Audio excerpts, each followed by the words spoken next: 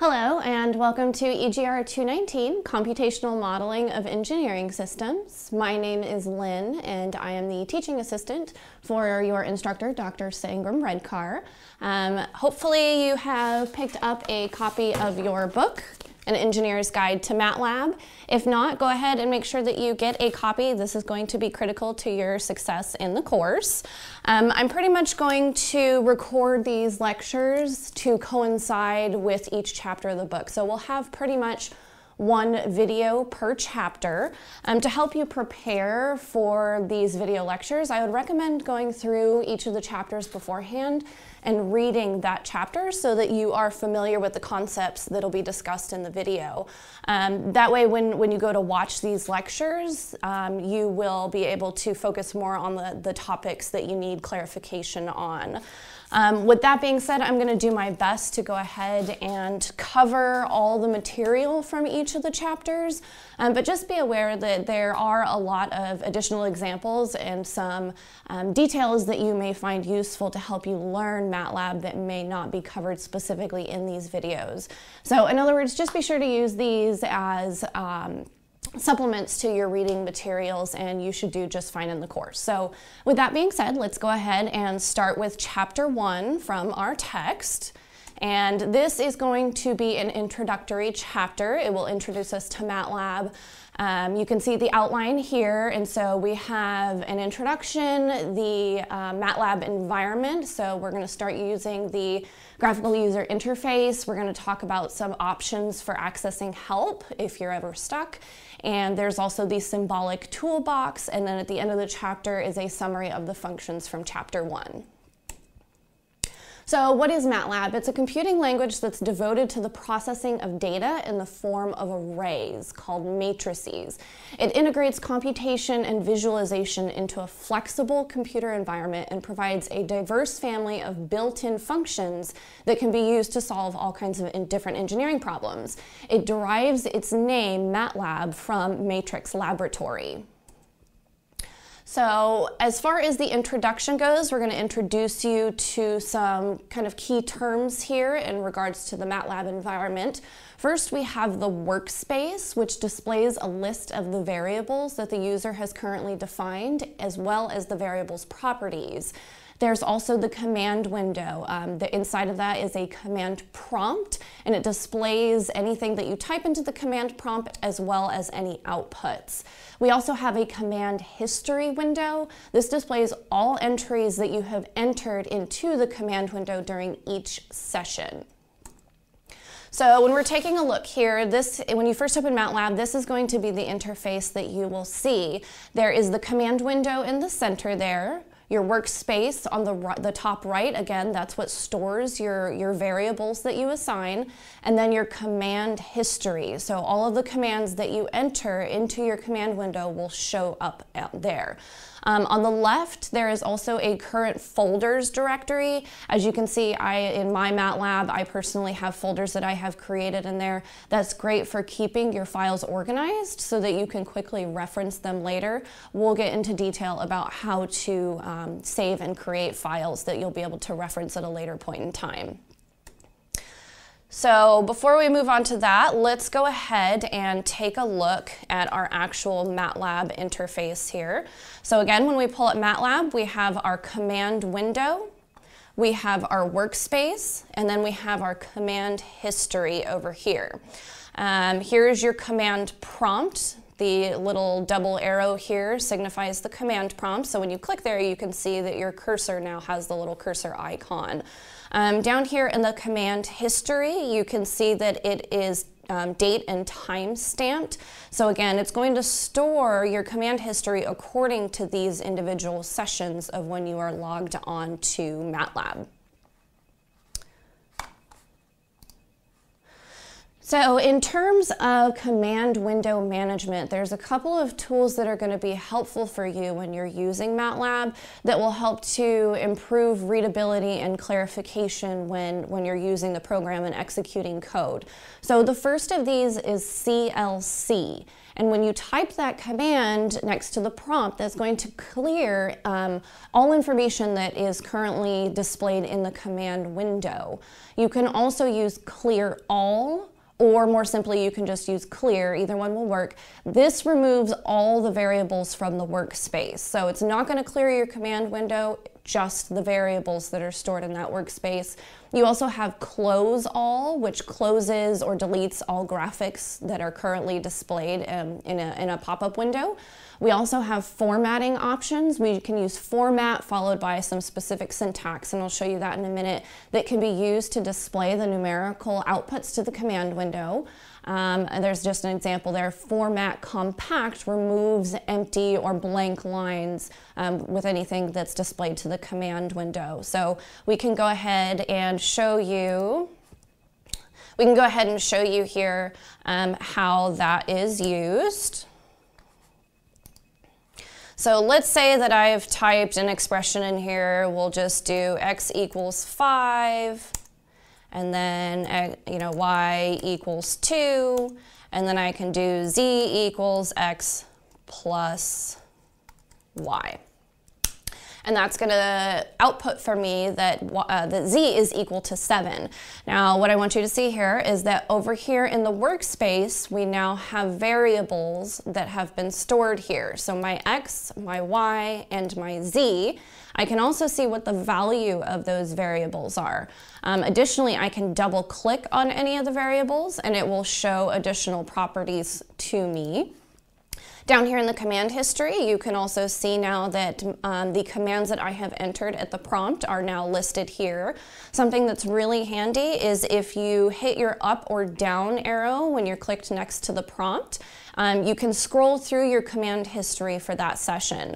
So you can see here it's scrolling back through the commands that I have typed. So that's going to be really useful when you go to, especially when you go to enter lengthy expressions, if you maybe make a typo or if you need to reuse that expression, just know that you can use those up or down arrows to scroll through your command history.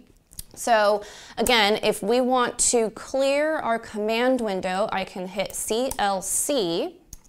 And that's now brought my cursor back to the top of the command window and cleared that command window.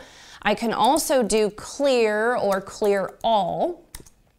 And now we see that the variables in the workspace here are no longer defined. They've been removed from my workspace.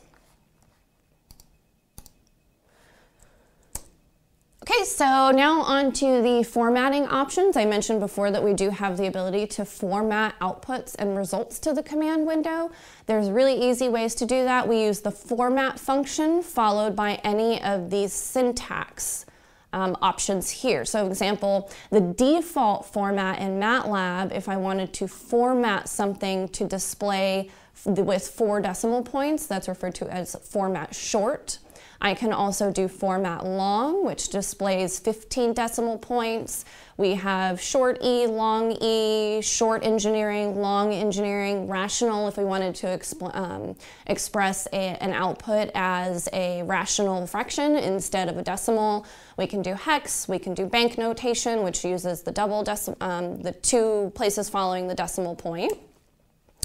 So let's show that in MATLAB so you can see that in use. So let's say again I have x equals, we'll just do square root of 3. So you can see here that the default format for MATLAB used the 4 decimal points here. So that's the format short notation. I can also do format long. And so now when I execute x, you can see now that there are many more decimal points displayed, or many more numbers displayed after the decimal point. We can also do format rational or just format rash. That will also do the same thing. And so now that's displayed in a rational format for me. So if you want to kind of go through the table, you can play around with the different options in terms of formatting your numerical outputs. So up to this point, you've seen a couple examples now where I have created examples of variables in MATLAB. But I do want you to be aware that there are some limitations in terms of creating variable names. So first, you are limited to a maximum of 63 alphanumeric characters. Additionally, it must start with an uppercase or lowercase alpha letter, but after that it can be followed by any combination of uppercase, lowercase letters, numbers, or additionally you can use the underscore symbol.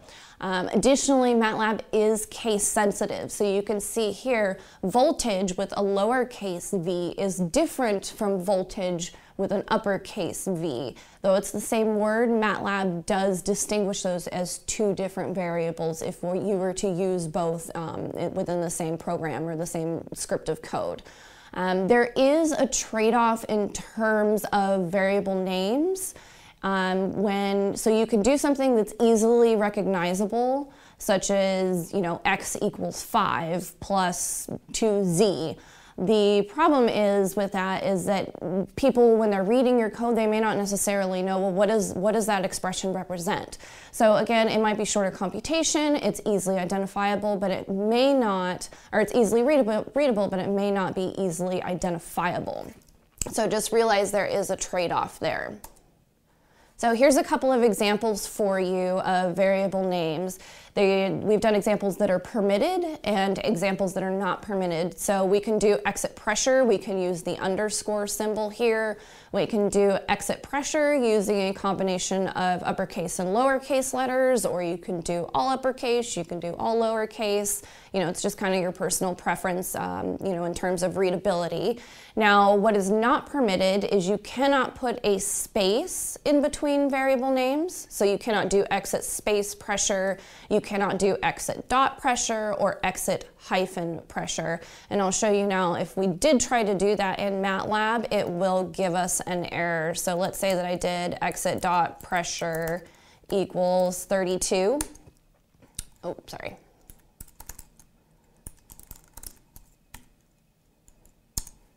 There we go. So we can see here that when I tried to do the timeout, I don't know why this is actually working now. Normally it doesn't.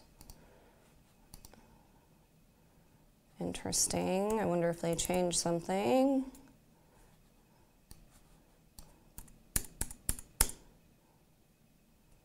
Okay, so sorry, you're gonna have to go back and cut that part out. I don't know why all of a sudden MATLAB allows it. I guess that's cool though. Okay. So let's try that again.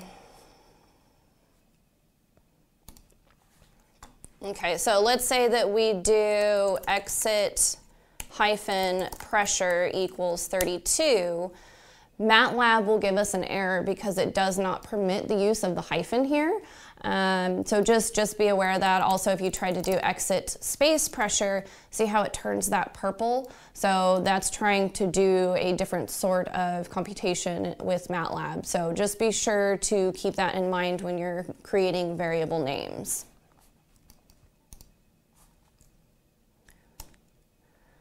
All right, so in addition to assigning actual variable names, we can also use the output of answer, or this ANS, that's automatically generated by MATLAB if you don't assign an expression or a value as with a variable name. So for example, we could just type into the command prompt cos of pi over 3, and it would display this answer equals 0.5. We can then go through and use answer to do additional computations. So MATLAB kind of recognizes this as a variable, so just know that you can still use that to perform additional computations. Additional limitations in terms of creating variable names. There are some keywords that are reserved exclusively for MATLAB, and we've provided a list here for you so that you know what these are.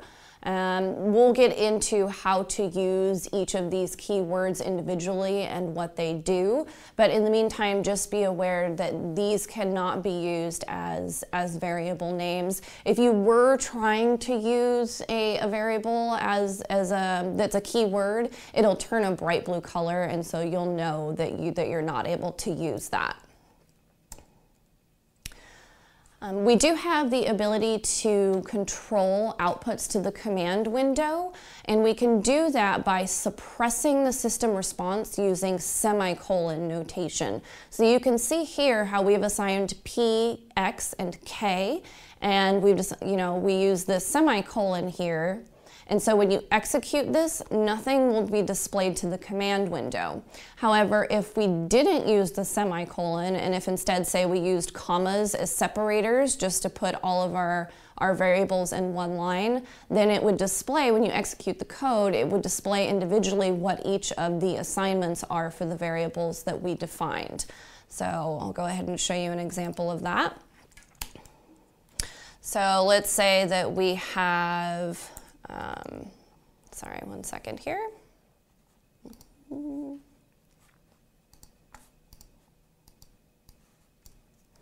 just going to copy it to make life easier.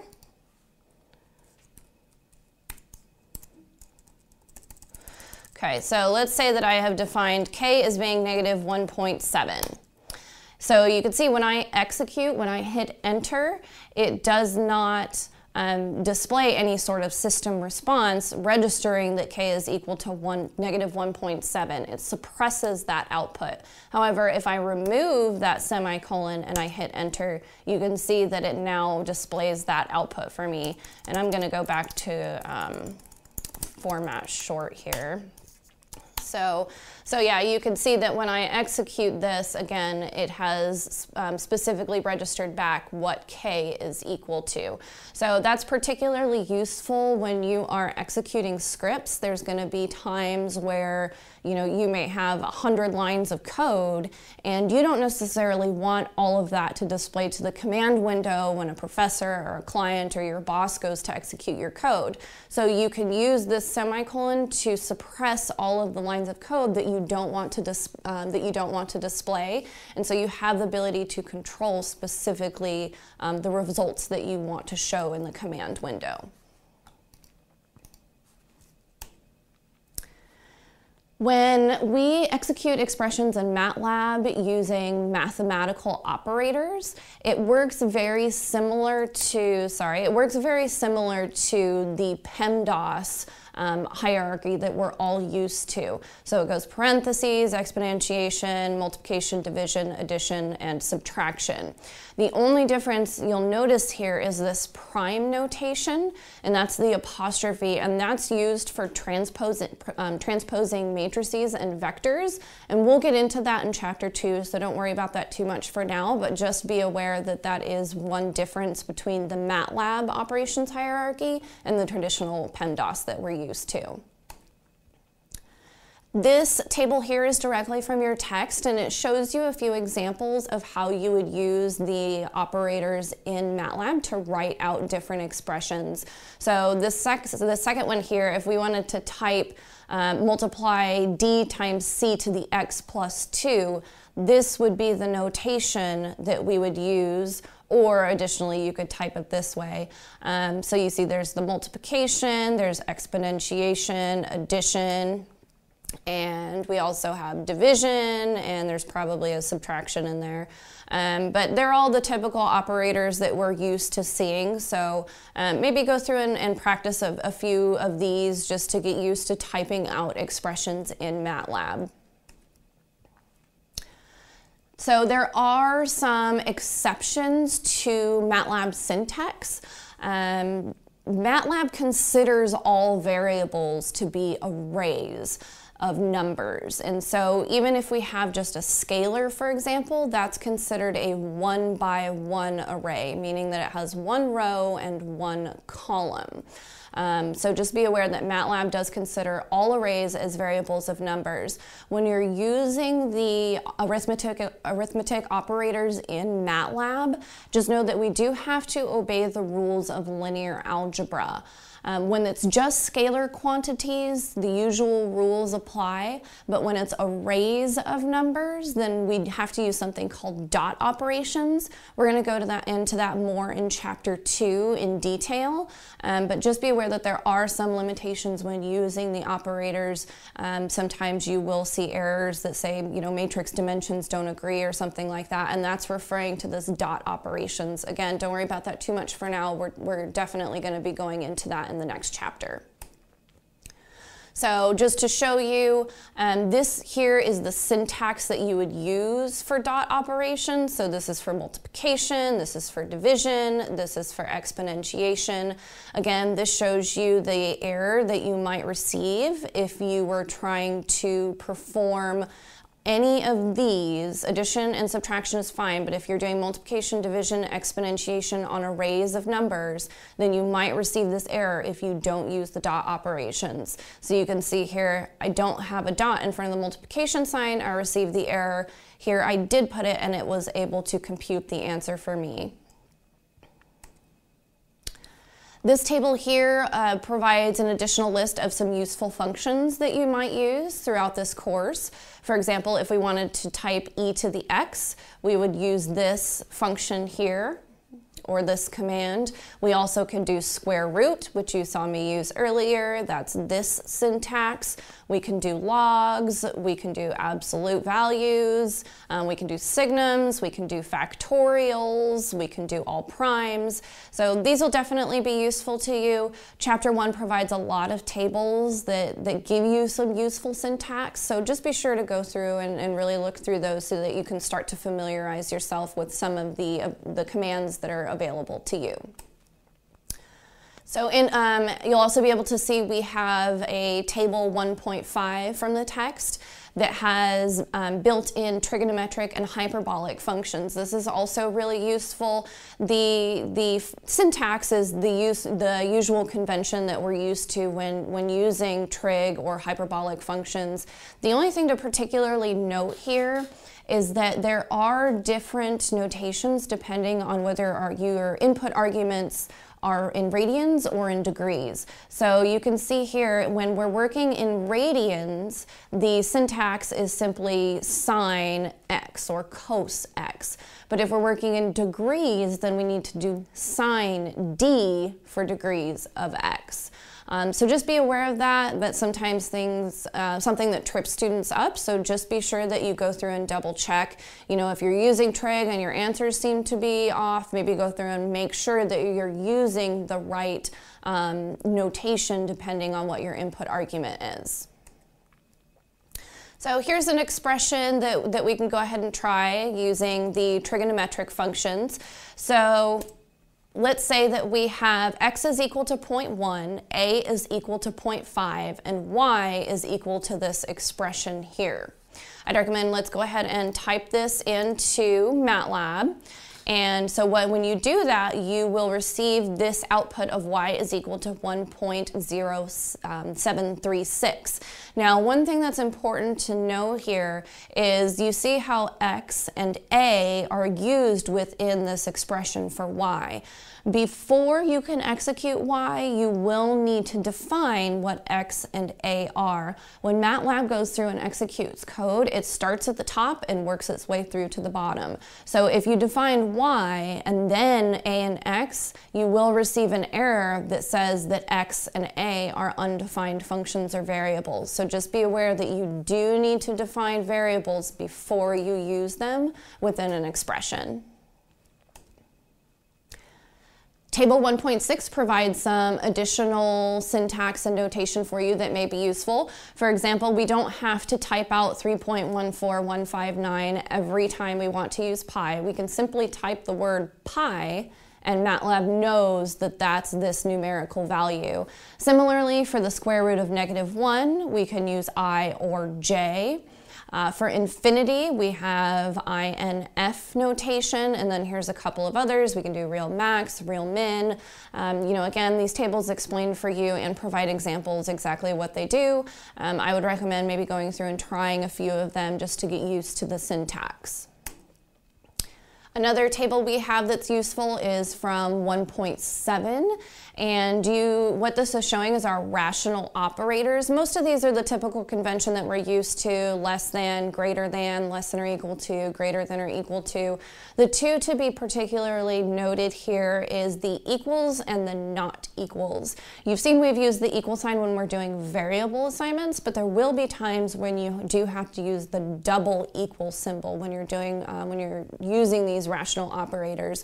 So for example, if we wanted to create a forever while loop in MATLAB, we would have to do while, like I equals 1. So just be aware that you will need to use that notation. Then also if we wanted to do not equal to, we use the tilde symbol and then the equal sign.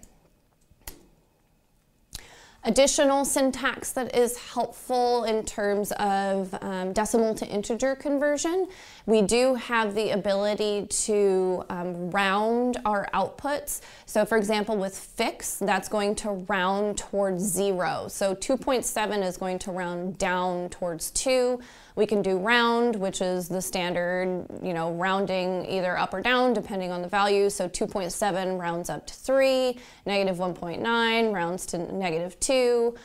We also can do ceil or ceiling x, that rounds towards infinity. And then we also have floor x, which rounds towards minus infinity.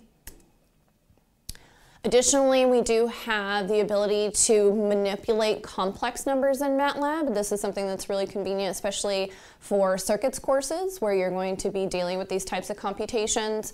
So for example, we can do the complex conjugate of an expression. So if we have like 3 plus 4j, we can use this notation here, the conj z, and that will take the complex conjugate for us. Additionally, we can extract the real part of the expression, we can extract the imaginary part of the expression, we can compute phase angles, we can do absolute value. So again, these are something that'll definitely be useful, so take a look at those. There's also statistical functions that are built into MATLAB. These will definitely be handy in terms of dealing with matrices and arrays. So for example, we can find the max value in an array. We can find the mean, median, mode. We can find the minimum. We can find the standard deviation and the variance. If you've taken a statistics course, this might have been useful. If not, it'd be good for you to learn this. That way when you go to take the course, you'll know how to do it in MATLAB, and that'll be very useful for you. So we've seen a couple of these special characters already. And so, for example, the period or the dot can be used as a decimal point, or as I explained, it can also be used as part of dot operations. We have the comma, which is used as a separator depending upon your specific application that you're using it for. We have the semicolon, which is used to suppress displays of results to the command window. I showed you that. It also indicates a new row when we're creating matrices. We're going to show you that more in Chapter 2. And then we have the colon notation, which we will additionally show in Chapter 2 as well. But it's used as a separator for vector creation to create vector expressions. So now that we've kind of gone through some general syntax, there will be cases where you will want to create permanent records of your code. You're going to want to create script files that you can save and reference at a later point so that you can share them, you can upload them for your assignments or whatever the case may be. So here's some different reasons why you might create scripts. If you need to do debugging, that would be another reason that you would create a script. So I'm going to go into MATLAB here and I'm going to show you how we do that. So there's this button here at the top left that says New Script, and if you click on that, it will bring up a new window for you, an untitled window. This here is the MATLAB editor, and so you can type in here, and then we can save this, and it will save it over here into your current folder directory. So again, we can reference this code at a later point in time.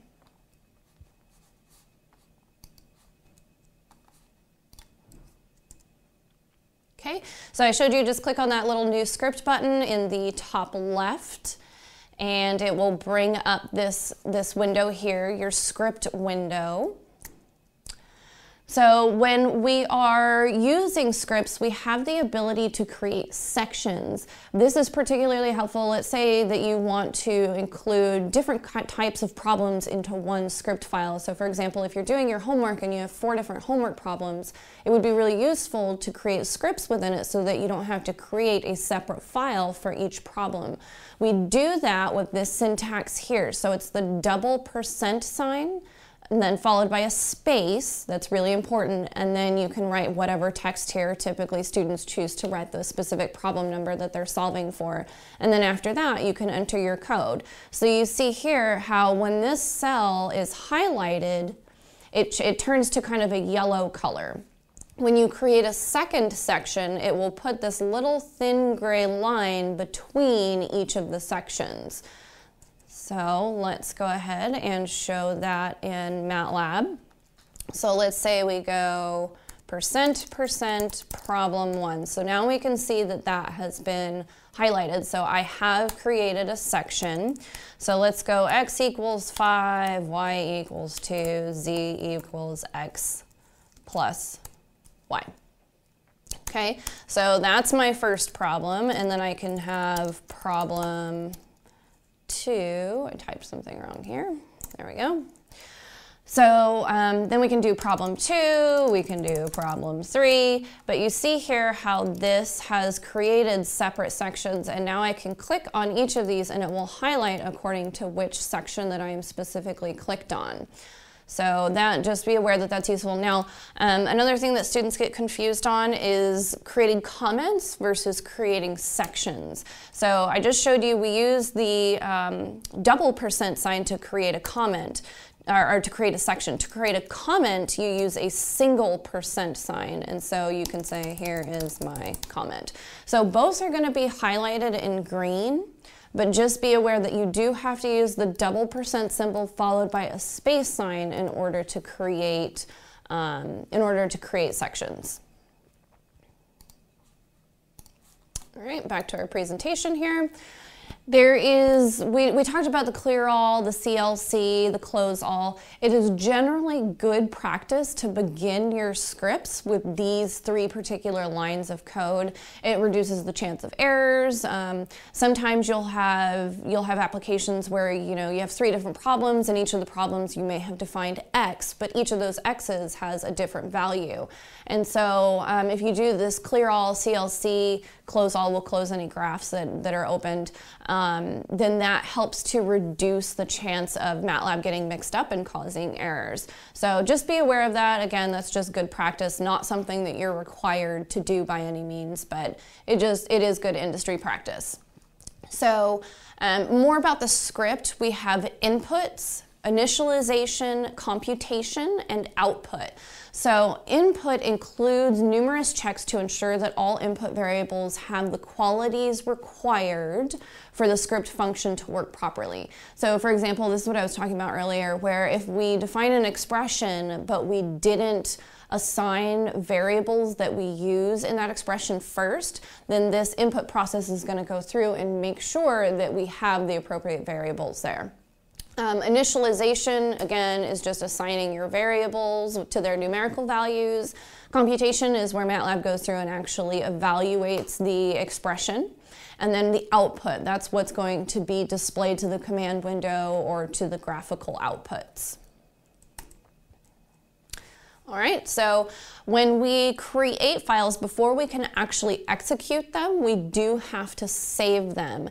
And when you save these files, they're referred to, the scripts are referred to as M files in MATLAB or .m files. .m is the extension that MATLAB uses on its files. So just know that there are some limitations in terms of file names. This is something that also causes some troubles for students, so be sure that you're aware of what these limitations are. You are limited to a maximum of 62 alphanumeric characters. Just like with variables, it has to start with an uppercase or lowercase alpha letter. And then after that, it can be followed by any combination, uppercase, lowercase letters, numbers, underscore character. No other special characters are permitted, particularly the space. You cannot have a space in your file name.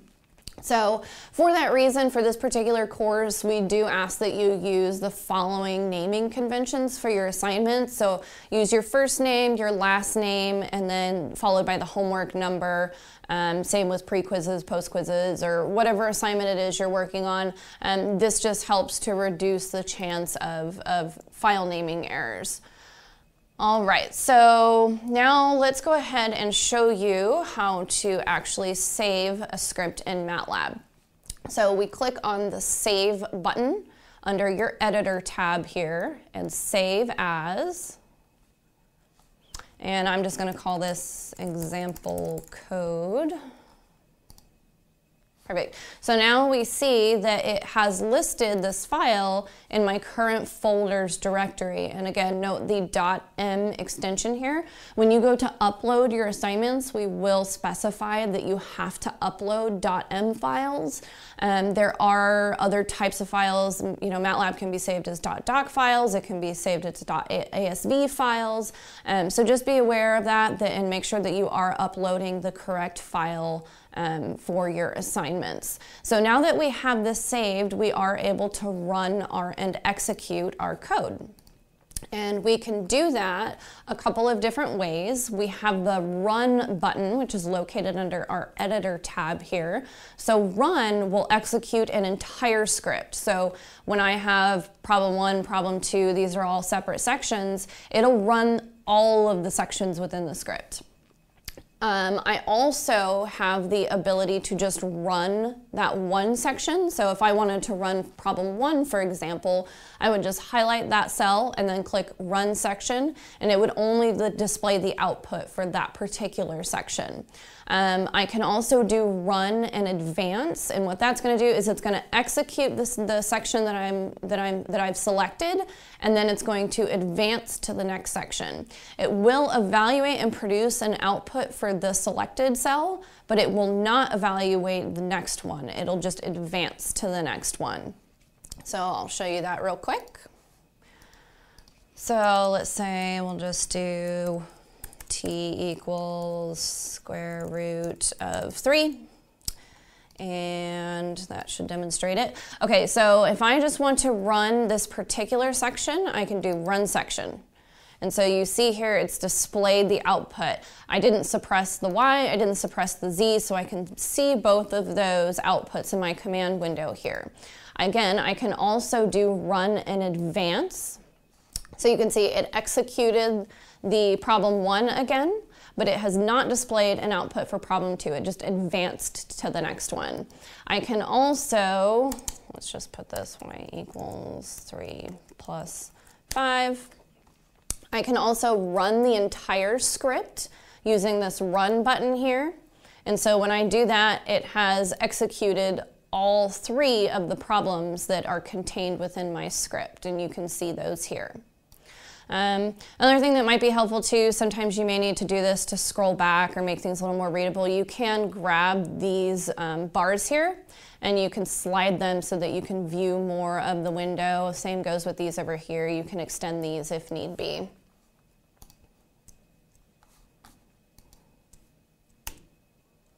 All right, so accessing help features. This is something that's going to be really useful. I use it all the time. There's a couple of different ways that you can access help. There's online help, and then there's also help features that are built directly into MATLAB. To access the online help, you're going to click on this little help icon right here. And what that's going to do is it's going to bring up an additional window. And you can either search the documentation by just typing in whatever it is that you're looking for, or you can click on any of these links here. Typically for our course, you may just click on the MATLAB link, and that will take you to some additional resources. This is particularly handy if you don't know the specific function that you're looking for or the specific syntax that you're looking for. This will take you to the MATLAB website, which provides a lot of examples, and you can search around in there to find additional information that you may need. So I'll show you that in MATLAB here. So again, I can go to the Home tab and I can click on Help. And that will bring up this additional window here. I can click on MATLAB, and then you can see it's brought me to their website, and then I can access all kinds of additional information just depending on what it is that I am looking for. In addition to online features, I can also access help directly within MATLAB, and the way you do that is you type help space and then the name of your function. So again, this is particularly useful if you know the particular syntax that you need to use, but maybe you just don't know what the parameters are or what input arguments it accepts. So again, this is directly executed within the command window. So for example, if you needed help understanding how to locate more information about eigenvalues using the MATLAB window, you can do that. Help eigen, and see how it turns purple. That's how I know that it's a function that's actually searchable. And so you see here it provides all kinds of additional information for me. It gives examples, it provides syntax, and just further explanation. That's really, really useful. Additionally, you can click on this little f of x button right here. A lot of people don't know that that's actually a button, but you can click on that, and then this also accesses different resources. So you can find out, entering commands. It shows you the CLC, format, things like that. So just be aware that you can use that too.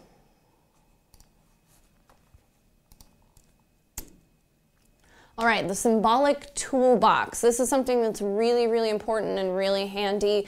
You're going to be using this to solve all kinds of different engineering problems. But basically what it does is it allows us to manipulate symbols to perform algebraic, matrix, and calculus operations. So when you couple the results obtained from symbolic operations with MATLAB's ability to create functions, you have a very effective means of numerically evaluating symbolically obtained expressions. This is going to be talked about more in Chapter 5, but this will just be a good introduction for you. So we're going to go through a few different examples of using this particular symbolic toolbox in MATLAB. We're going to do some precision arithmetic, differentiation and integration, limits, Taylor series, substitution, inverse Laplace transform. Just be aware that you can use the symbolic toolbox to do that. However, we're not going to cover it in this course.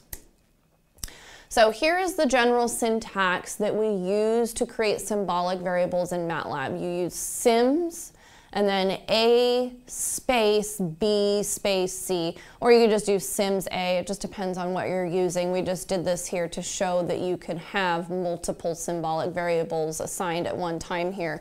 The important thing is to know that you do have to have blank spaces between each of your symbolic variables that you're defining.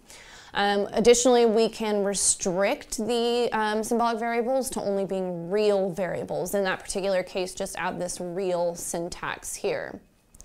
The symbols can be intermixed with non-symbolic variable names, numbers, MATLAB functions, but all of the results will be symbolic objects or expressions. So here's an example here. Let's say that we have this expression here for f. We're assuming that d equals 4.2, but we don't have a and b. So we're going to symbolically define a and b. then we're going to assign variable d as 4.2, and then our expression here, which we've typed out. So when we execute it, we can see that we still have a and b in our expression, though this is now a symbolic object. So again, we didn't have to define specific numbers for a and b. This sims allowed us to just do the computation symbolically.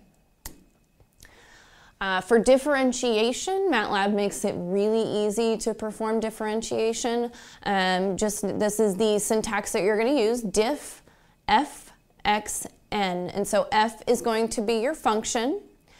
X is the variable with which your differentiation is being performed, and then n is the number of differentiations to be performed. So we'll look at an example here. Let's say that we want to take the derivative of this function, b cos of bt, first with respect to t, then with respect to b. To do that, we would use the following script, sims of b space t. So we evaluate our first one here, dt equals this expression.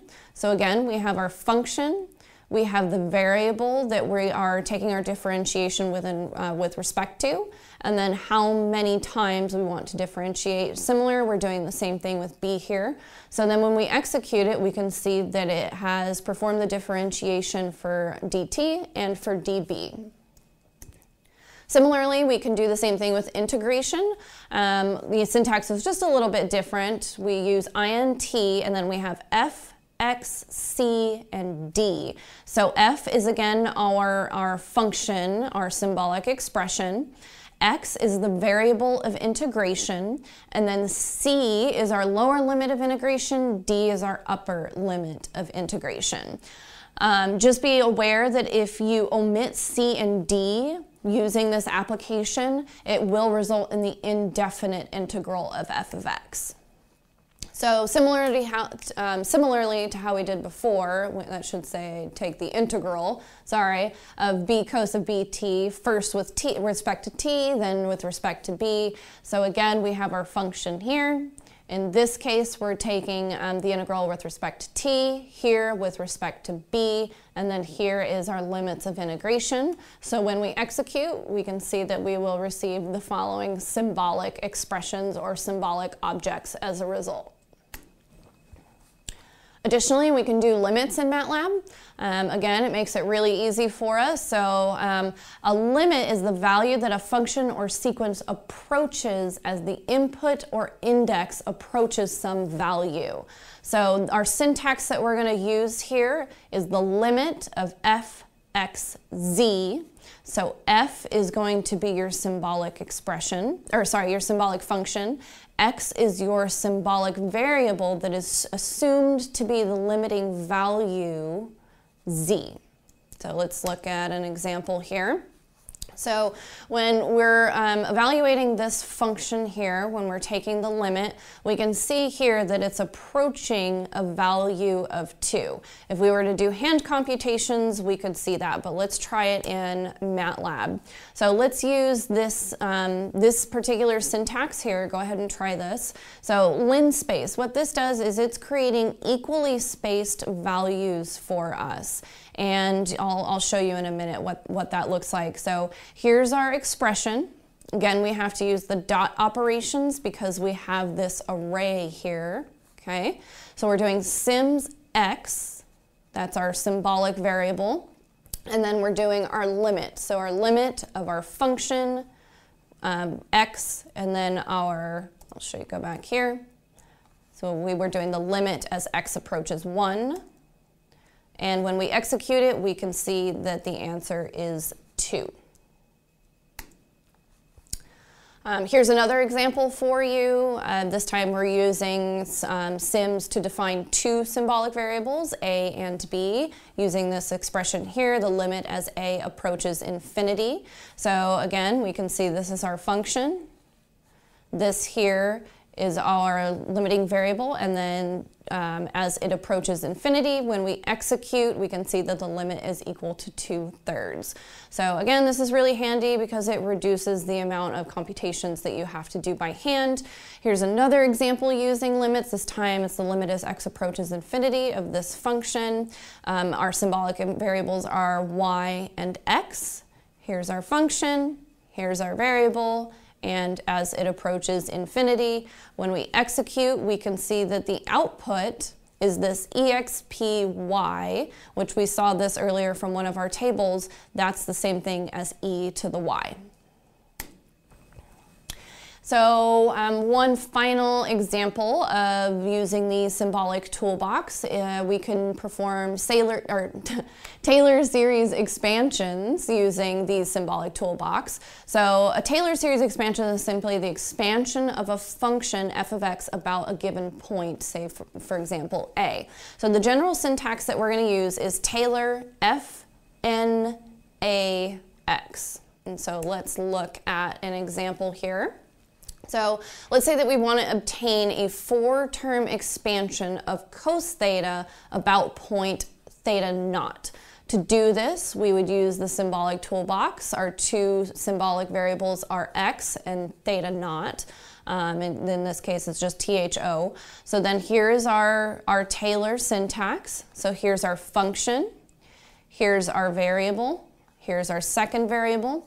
This order here, this is a parameter that you'll enter whenever you're going to do more than a one-term expansion. So in this case, since we're doing a 4-term expansion, we need to use order here. These little single quotation marks are required, and when you do this in MATLAB, you'll see that it turns a purple color. So when you execute this, this is the expression that you will receive. And so again, that's a symbolic function, a symbolic object, symbolic expression, that all means the same thing, so that you can actually see what that looks like in math type. This is your answer here for the Taylor series expansion. So we also can do substitution for MATLAB, with MATLAB. So we can do subs FAB. So just look at this example here. It'll show you exactly how we do that. So we have sims x and z. So let's say that we wanted to substitute z in for x here. We would do subs f x z. So when we execute, we can see that the answer is now sine of z, where z has replaced our x value there. So that pretty much summarizes chapter 1. Hopefully that provides you with at least a little more clarification when you go through and read the text. There are a bunch of example problems provided at the end of these PowerPoint slides, as you can see. I do recommend going through each of these and working through them. Try them on your own first, and then if you get stuck, come back and look at these PowerPoints. But these are just really good introductions to using the basic MATLAB syntax. For example, using square roots, using the trig, doing Taylor series, using your factorial, things like that. So go ahead and give them a try. Like I said, if you get stuck, you can either email me or take a look at these slides here, and either way, we'll be sure to get you more clarification on any concepts that you need additional information on. Just feel free to let me know. But that concludes today, and if you have any other questions, like I said, just let me know. Thanks. Bye.